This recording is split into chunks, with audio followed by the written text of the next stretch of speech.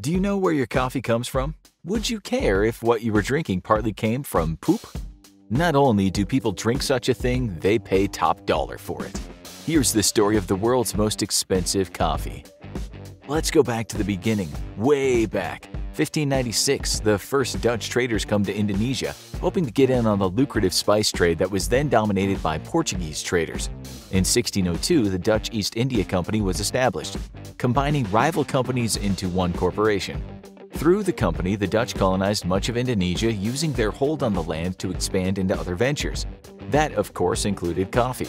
The Dutch brought the initial Arabica beans into the country in 1696, exporting its first shipment in 1711. The profitability of the product led to an increased focus in production, one that continues to this day. Indonesia is among the top 5 coffee producers in the world. However, the process of growing and cultivating the crop, including of course the importation of non-native coffee plants, meant profitability could only come through increased volumes of product. Not only that, the Dutch colonial government enforced a policy called cultuurstelsel, the cultivation system. Especially rampant in Java, this system replaced land taxes with forced farming. 20% of a village's land had to be devoted to government crops intended for export. An alternative required peasants to work for the government farm 60 days out of the year.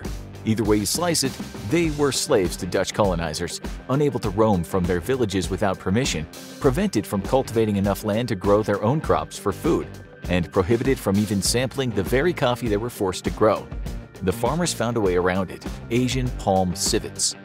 Civets are all over South and Southeast Asia, and they've been there since the Pleistocene era. They're solitary, mostly nocturnal. They won't even come out if the moon is too bright.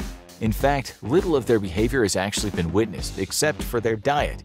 Mango, palm, flower sap, rambutan, it's all fair game to the civet. In places like Sri Lanka, their constant raids on fruit farms have given them a reputation as pests to be exterminated. Though whatever efforts have been made in that regard, they are still classified as least concern by the International Union for Conservation of Nature. Part of the reason for that is their adaptability to their habitat. Another part is their longevity combined with the expanse of their domain. But some speculate that what's really keeping them alive is their usefulness to the coffee trade. See, among the fruits civets love are the cherries from the Arabica and Robusta coffee plants brought to Indonesia from Ethiopia and Yemen. The civets are a discerning bunch. They leave the unripened fruit alone, preferring to devour the deep red cherries, known for a flavor that's either sweet like watermelon-raspberry combo or floral like jasmine. They come out at night, they eat the cherries from the coffee plants, they digest the fruit, and they poop. And in that poop, coffee beans, undigested coffee beans. Beans that were still left whole, so that the enterprising farmer who found them could take them out of the dung, wash them, roast them, and make a cup of coffee from them. This became an Indonesian farmer's secret. It proved to be a good one to have. While painstaking in its collection, the beans yielded a coffee with a one-of-a-kind flavor. First of all, the civet's pickiness meant that only the best beans were being cultivated. Secondly, the digestive process made for a unique filtering system. Proteins that usually affect flavor and aroma were instead broken down in the civet's stomach, while levels of acidity were lowered and the amount of caffeine decreased. The farmers considered the new beverage a better-tasting, better-smelling alternative to the enforced product. They called it Kopi Luwak, literally civet coffee. So, what's the actual process?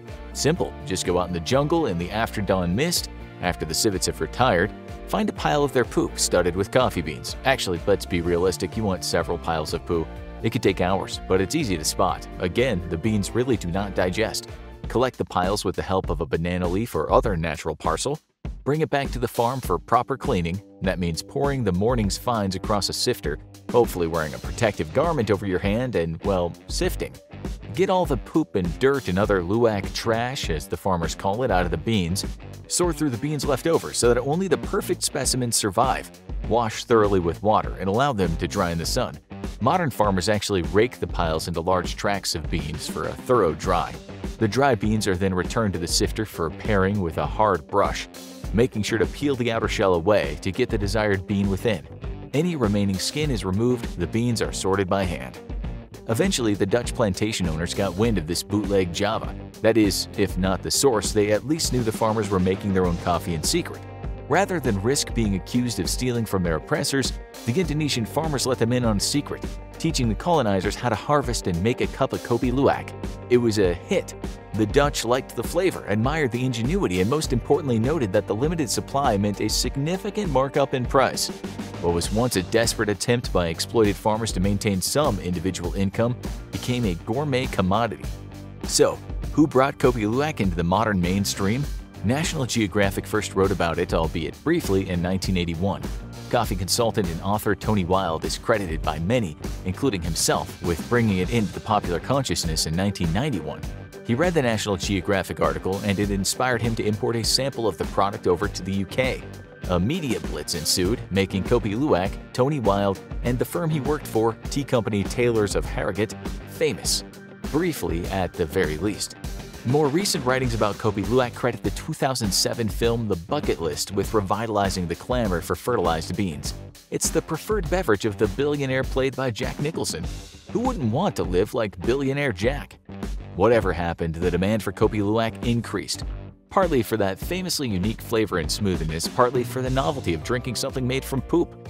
And like anything big business and mass production gets their hands on, prices have gone up, quality has gone down, and the source has been grossly misused and abused.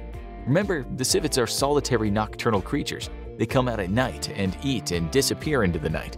Most of the time, all you see of them is their poop.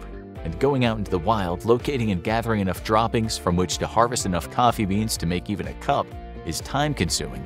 Even though everyone agrees it's the best way to make a satisfying cup of Kopi Luwak, but big businesses don't have that kind of time to keep up with the demand.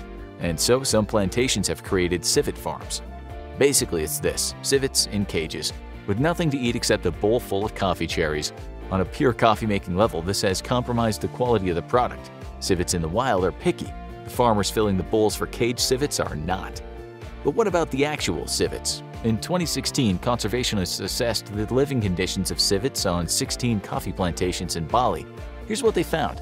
Civets living in cages that were sometimes too small for them to comfortably move around in. Floors made of wire mesh with no other padding or covering to relieve discomfort. Cages left unclean, forcing the animals to stay in their own urine and feces. Civets kept together or else with their cages stacked against each other. A nightmare for an animal that prefers solitude. Some are kept on a strict diet of coffee cherries, meaning they're not getting nutrients from other foods they'd eat in the wild, such as insects and reptiles. This can lead to malnourishment. If they refuse, they're sometimes force-fed the cherries by farmers. And of course, their cat-like appearance has made them a spectacle for tourists, keeping the nocturnals surrounded by constant noise and activity during the day, stressing them and disrupting their sleep cycle. There have been reports of fur loss, aggressive behavior, and high mortality rates. And it's not like you can just buy from a more ethical brand either.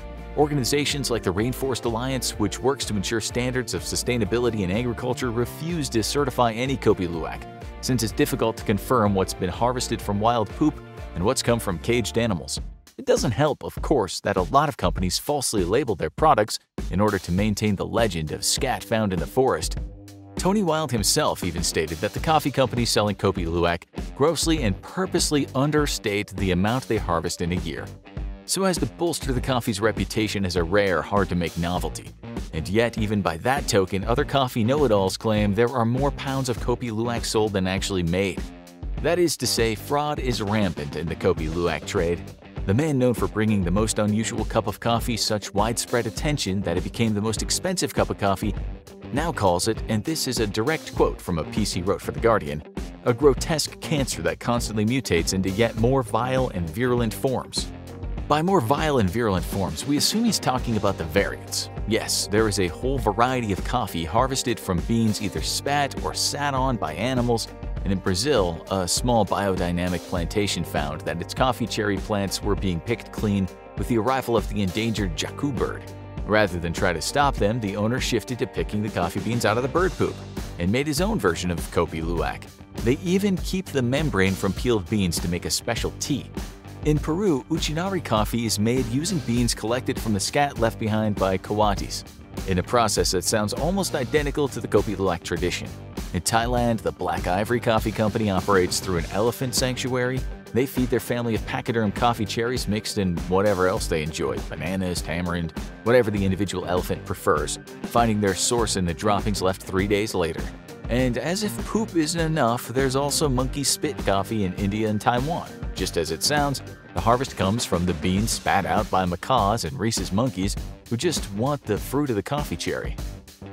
So, is it all worth it? Those who swear by the unique coffees acclaim their lack of bitterness. They also praise these natural flavors and aromas brought to the beans by their natural diets of the animals. It's said that a Jacu bird coffee tends to have natural cinnamon notes, and Black Ivory Coffee says their Thai elephant brand may contain chocolate or even leathery flavors. Critics of the coffee say otherwise. Within the realm of international coffee connoisseurs, Kopi Luwak and his ilk are generally sniffed at. Yeah, they may be less bitter, but bitterness is part of coffee's appeal. Whatever flavors they may possess are extremely mild, if not outright bad. And besides all that, it's an extremely prohibitive cost with very little value for your money. Consumers who can afford it are paying $100 a cup for weak sludge and the opportunity to tell their friends that they drink poop. Now go check out Why is Caviar So Expensive, or click this other video instead.